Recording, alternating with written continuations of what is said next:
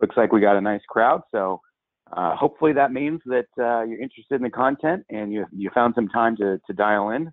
And hopefully that doesn't mean that it's raining and you can't get any work done. So that said, let's dig in and get started.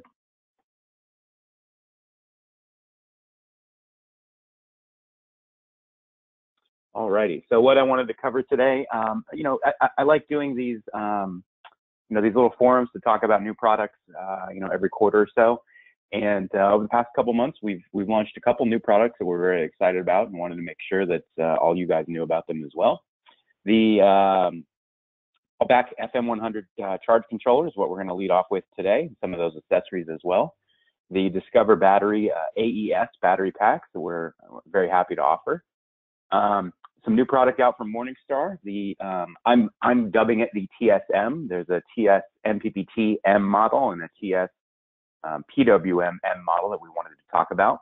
And then Magnum's got some developments in the RTR department that will allow you to couple larger systems on one RTR. So happy to talk about that. And as Caitlin mentioned, we'll have some time at the end for questions and answers. And as always, I'll do my best to answer your questions. And if you stump me, then we'll take your name and your email and we'll get back to you.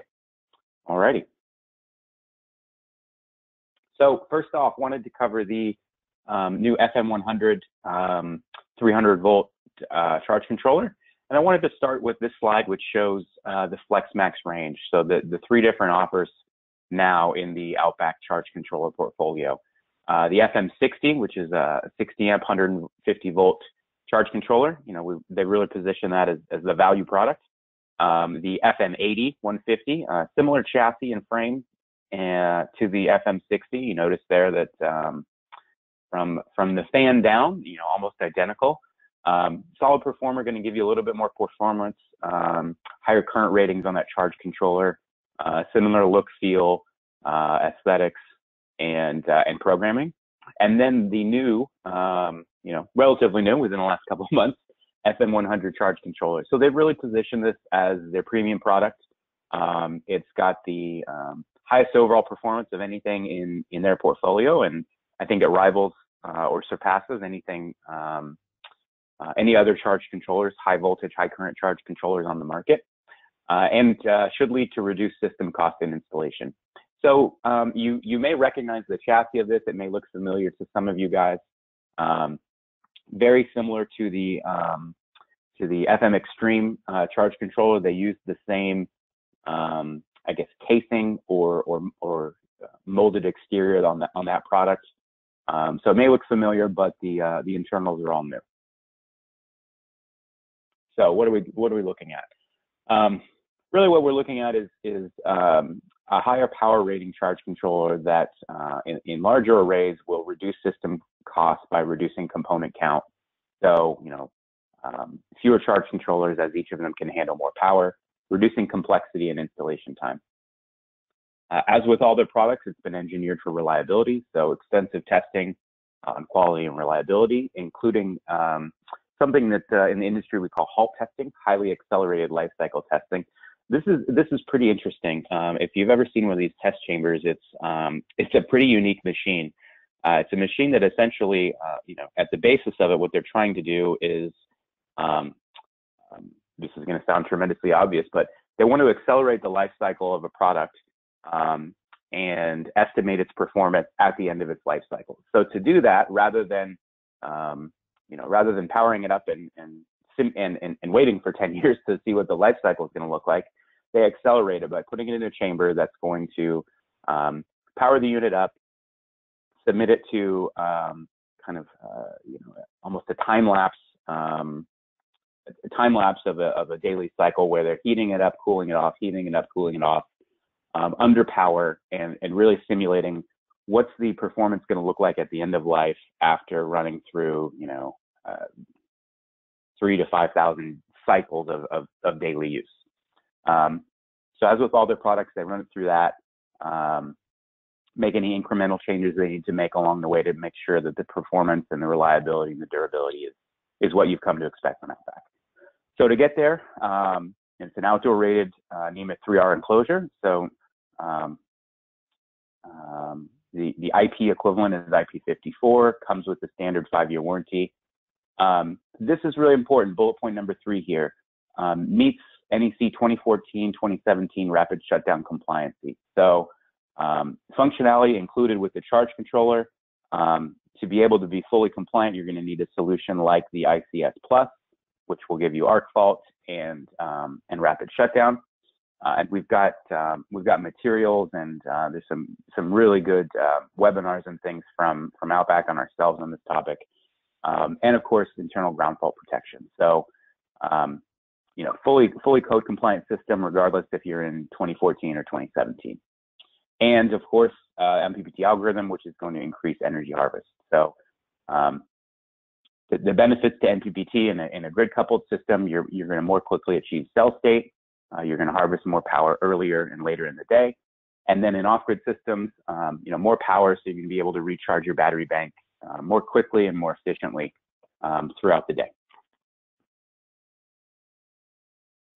So key specs on this unit, we're going to just kind of walk through top to bottom. Supports all of those kind of standard DC voltages, 24, 36, 48. Max continuous input and output current, 64 or 100 amps. Max VOC, 300 volts. And you see here the average peak power conversion numbers, very efficient. So a very efficient unit across a wide MPPT window and high current and high voltage. All of that means that your array is going to produce power longer during the day. It's going to harvest more due to the high efficiency, and you'll be able to get more of that power into your battery bank or to your inverter.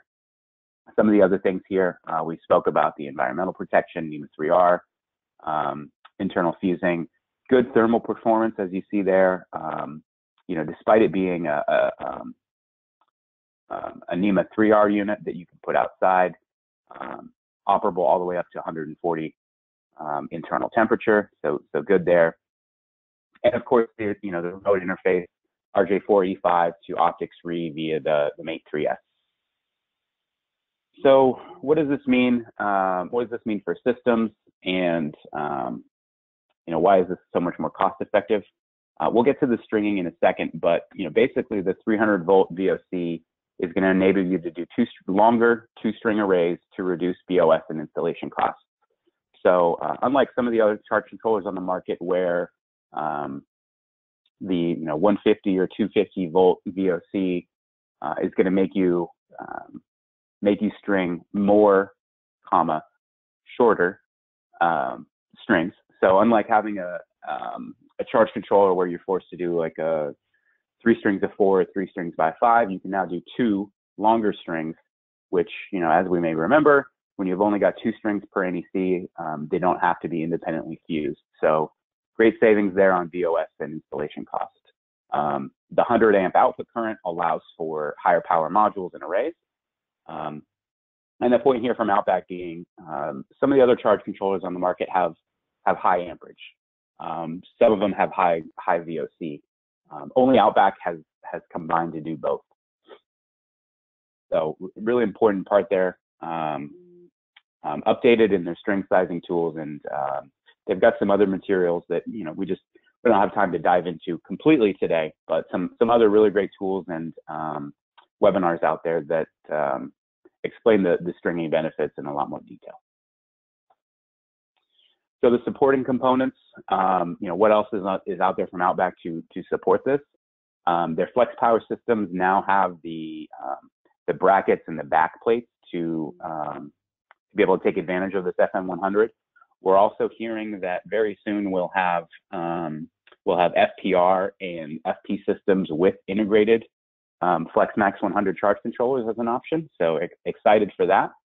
And of course, they've got new circuit breakers rated for 300 volts. So a 40 amp, 60 amp, 80 amp, 100 amp, and 125 amp breaker now available to support, of course, overcurrent protection on that charge controller. So very excited about that.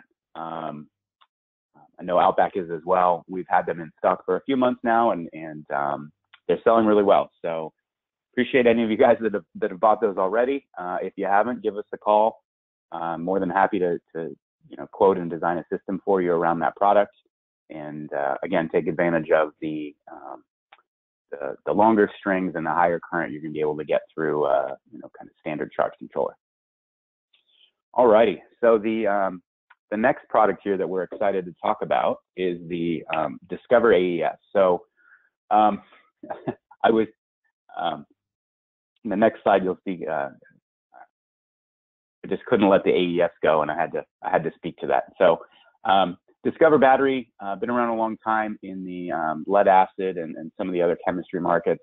They've got a long track record in supplying battery systems to off-grid and renewable energy space, as well as kind of mobile and stationary storage for all types of things, including boats, RVs, forklifts, etc.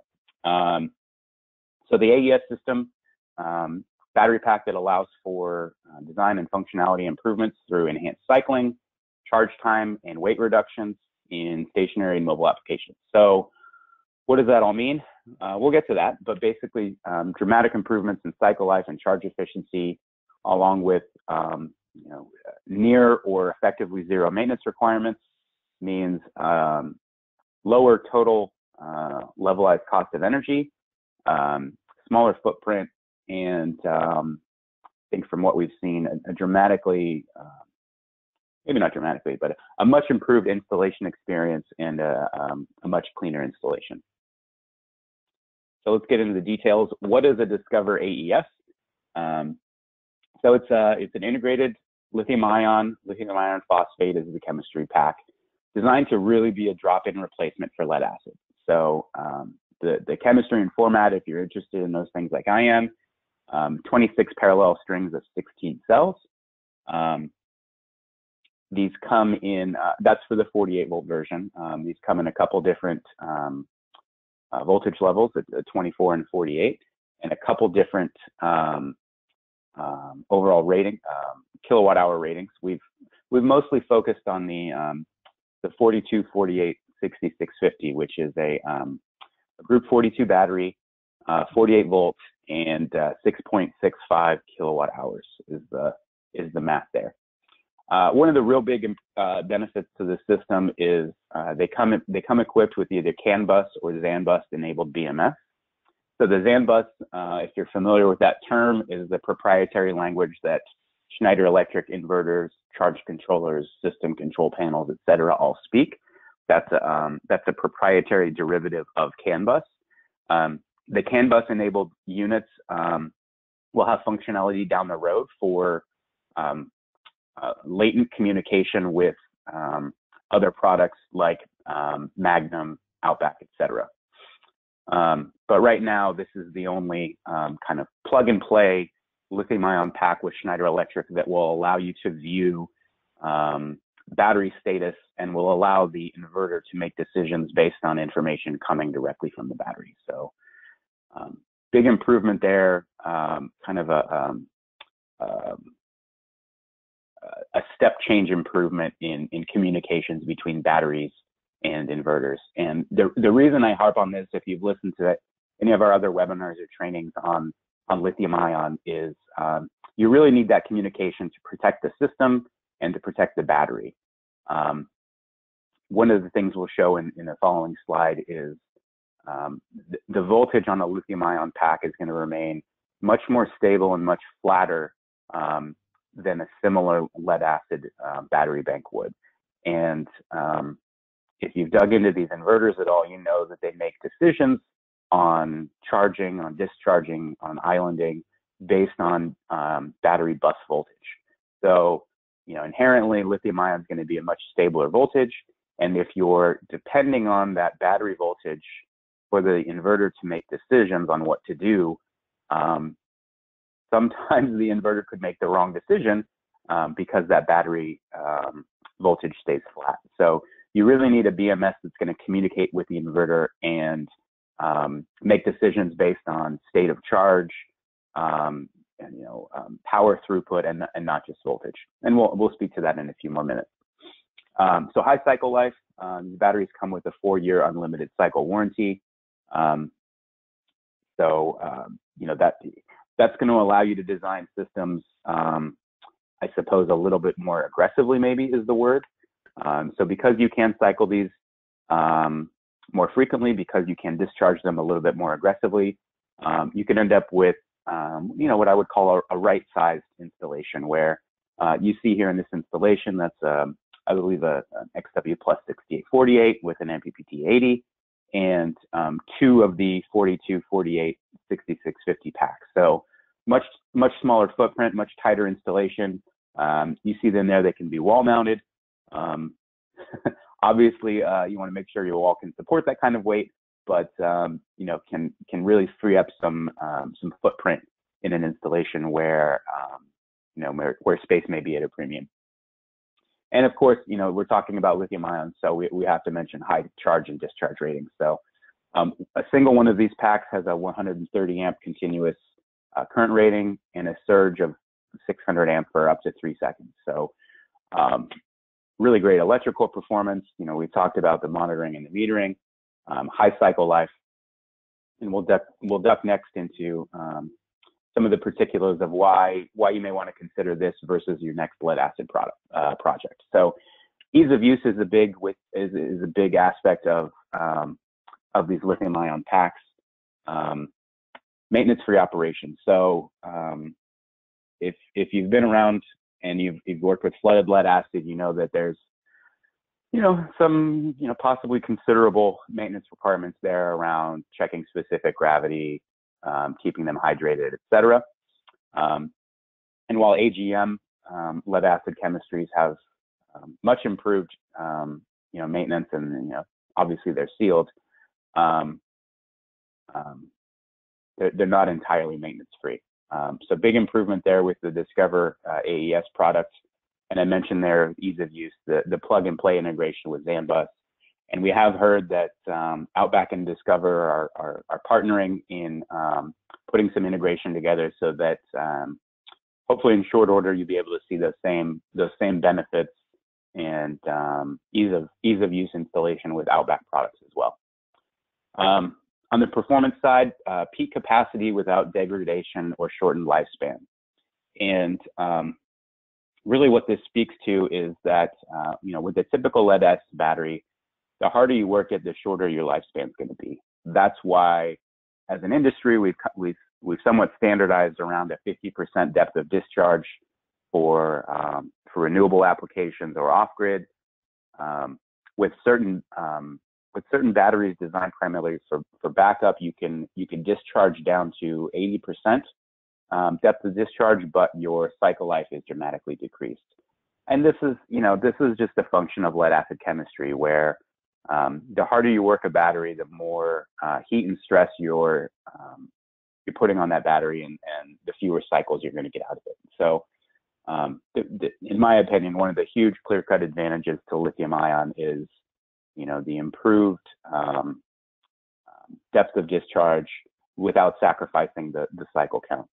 The other thing about lead acid batteries you've got to consider is the harder you charge or discharge a battery, the less effective amp hours you're going to get out of the battery, even without taking into account cycle life. So there's some really good stuff out there from Battery University, from Victron, that portrays in a lot more effective and lucid manner than I could articulate how what the trade-offs are there with C rates and with cycle life.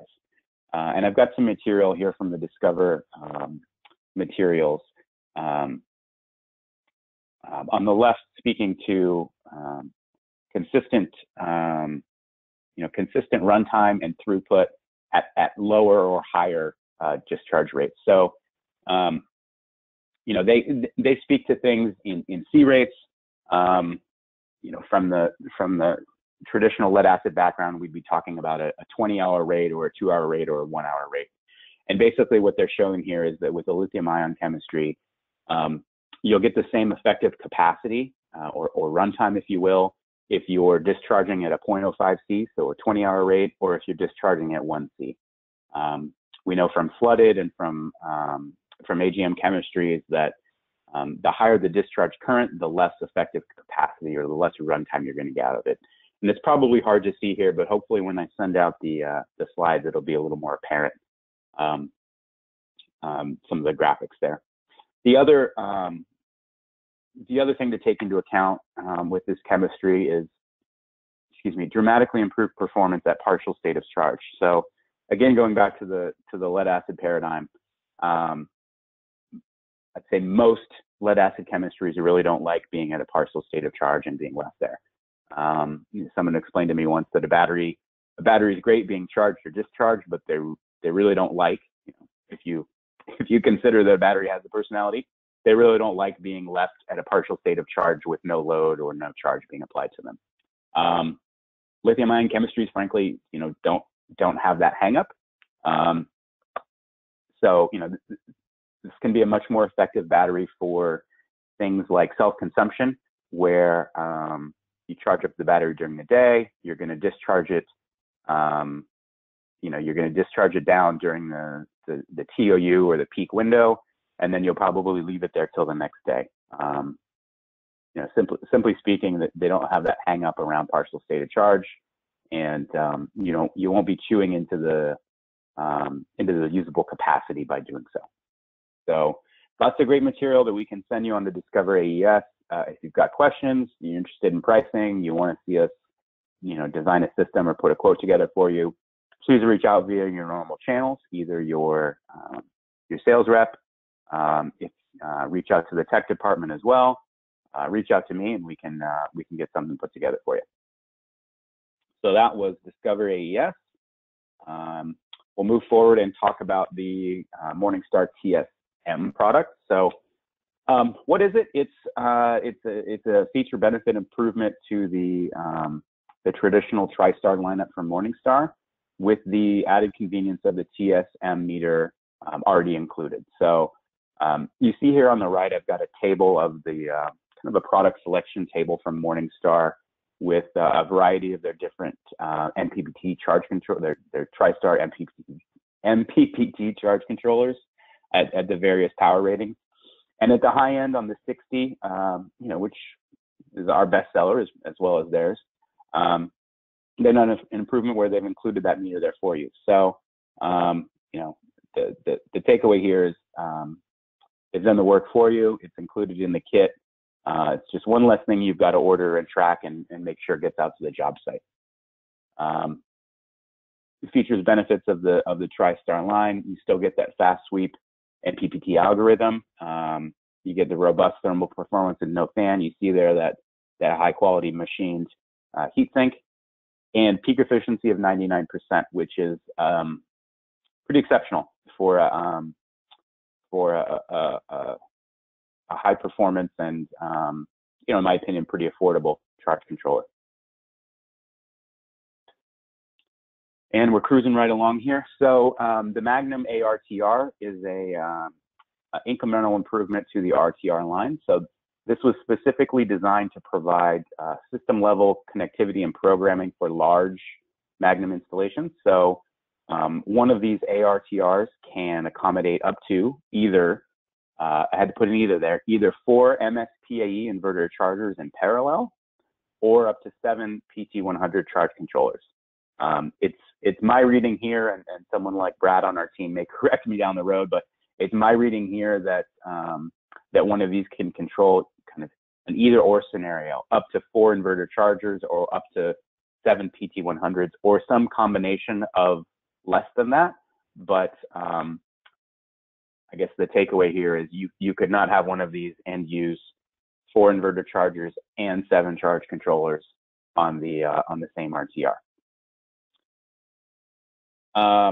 Facilitate firmware via micro SD card. So that's a great benefit. If if you've got kind of standard systems that you've designed, you can or not standard systems, excuse me. If you've got firmware you've got to do on the entire installation, or a bank of inverter chargers or a bank of charge controllers, you can upload via micro SD and push that firmware out onto each of those kind of all at once. So again, for larger systems, some good improvements there on functionality and ease of programming. So what I threw in here is a comparison that I needed, certainly, to keep track of all of the different RTR and remote offerings from Magnum. So we go here from left to right, basically in kind of rank order of capability and complexity. So you see there with the RTR, you're getting all of the features of system-wide visibility and programming. You still get the control and display that you would on any of these models. And then down at the bottom, you see the kind of incremental improvements. So field upgradable with microSD is something you don't get on any of the other models. And then the large system stacking. So in the past, if you wanted to stack or parallel these units, you could do so with an RTR, but you'd be limited on how many nodes you could have on that network. So they've removed they've removed that limitation, and now you've got larger capabilities on one single RTR unit. And I'm going to move forward, and I've got here some of the part numbers we discussed today. I won't read through all of these, but I didn't include the breakers and FlexWare part numbers for Outback, but of course we've got all of that stuff available. I've got here the RTR, the TriStar MPPT 60 with meter, the TriStar PWM 60 with meter, and then a couple different flavors of the Discover battery. So you see here, we've the first two are the ZAN bus and CAN bus options on the smaller system sizes, 2.8 kilowatt hours, and then the bottom two are the ZAN bus and CAN bus options on the larger system, the 6.65 kilowatt hours. So you see there are part numbers, manufacturer part number, and that'll be available in the slides as well. I did want to spend a little bit of time kind of providing maybe a sneak preview of what we might see in Q2 and Q3. I didn't want to include too many details as before a launch, things can change on power ratings, on sometimes product names, et cetera. But these are some things that we've got our eye on for Q2 and Q3 that we look forward to with anticipation. So we've got a new energy cell product coming out from Outback Power. These guys are great at kind of always making adjustments and tweaks to their battery lineup to provide the best in class in terms of ratings, in terms of reliability and quality, in terms of new chemistries. And I can't say too much about this one. I don't want to steal any of their thunder, but they'll be promoting it here pretty shortly, and we're pretty excited about it. So if that's a lot of buildup with no punchline, I apologize, but want to make sure that was on your radar and you kept an ear open for that. Flooded lead acid systems from Outback that include some of the accessories you'd need in a flooded system, like watering, hydration, kitting of the cells and the rack as well. And then, of course, the big one here, Skybox. So had a great meeting with the Outback team a few weeks ago. They've got a launch date prepared.